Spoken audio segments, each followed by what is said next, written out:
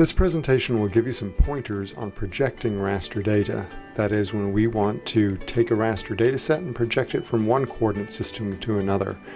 Prior to projecting your raster data, you should have a really good understanding about raster data types, specifically if you're working with thematic or discrete raster data or a continuous raster dataset. Moving over to ArcGIS Pro, I've got two different datasets I'm going to use for the demo. One is a thematic raster dataset, a 7-category land cover classification, and the other is a high-resolution digital elevation model representing the topographic surface that was derived from LiDAR data. Projecting raster data is different than projecting vector data because we're creating a new raster in which the cells are in a different location.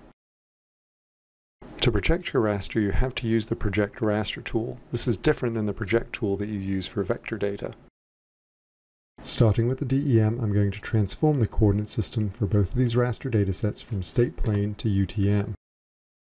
Because we can't stretch the data like we can with vector data when going from one coordinate system to another, I have to choose a resampling method. For both these datasets, I'm going to show you the effect of a nearest neighbor resampling and a cubic convolution resampling approach.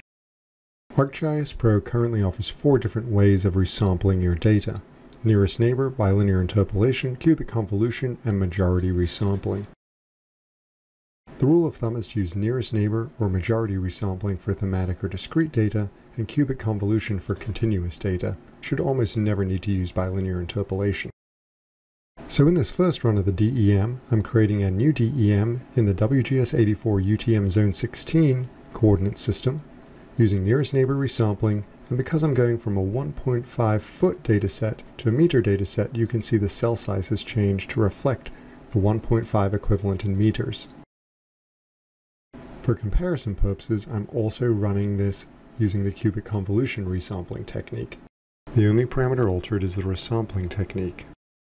In nearest neighbor resampling, the cell in the output raster closest in location to the input raster gets the value, as opposed to cubic convolution, which takes a weighted sampling of the 16 surrounding cells.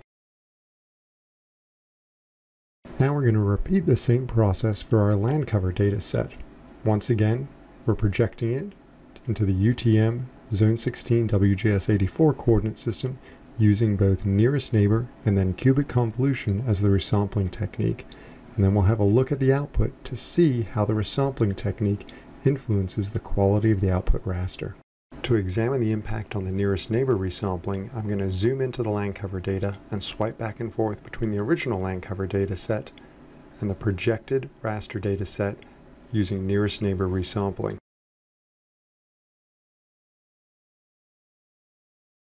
Overall, the two datasets look rather similar. Now keep in mind they are different colors, but that's just due to the symbology.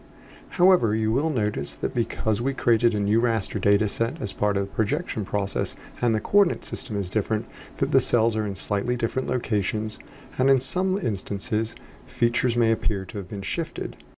Generally, you can project vector data back and forth without issues, but raster data is fundamentally altered when you run the project tool. Now let's take a look at what happens when we compare the original land cover to the cubic convolution output.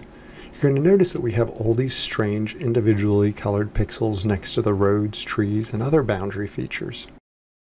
As I mentioned earlier, cubic convolution takes a weighted average of the surrounding cell values. Because this is discrete or thematic data in which each cell represents an individual land cover code, a weighted average makes no sense, because now I've fundamentally altered not just the position of the land cover feature, but I've changed the type of land cover feature that it is. Hopefully you now realize that cubic convolution resampling should never be used for discrete or thematic data because it alters the cell values and will corrupt your data. Moving over to the DEMs, the first thing you'll notice is there's slightly different ranges between the 3 datasets. Once again, that's because we've altered the pixel values.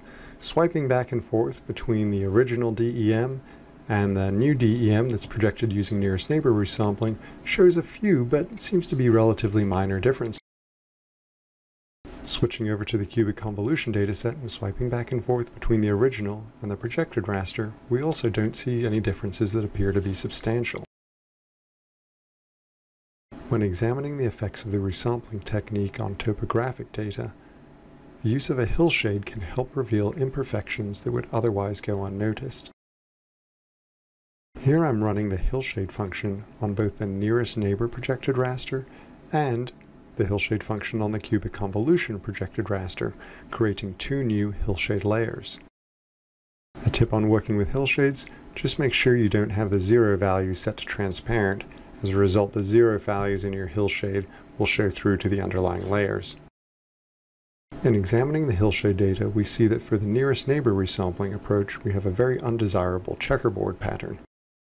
The nearest neighbor resampling technique does a great job of preserving the original pixel values, but it distorts the spatial representation when we're using it to project data from one coordinate system to another. Cubic convolution, although it alters the values, produces a much more desirable representation. If you are working with a land cover data set that is thematic or contains discrete coded values like land cover data, use nearest neighbor or majority resampling when projecting your raster. If you're working with a continuous raster dataset, something like elevation, then you should use cubic convolution resampling. Bilinear interpolation is rarely used because it was designed for a time when computers did not have the processing power to use the cubic convolution resampling method.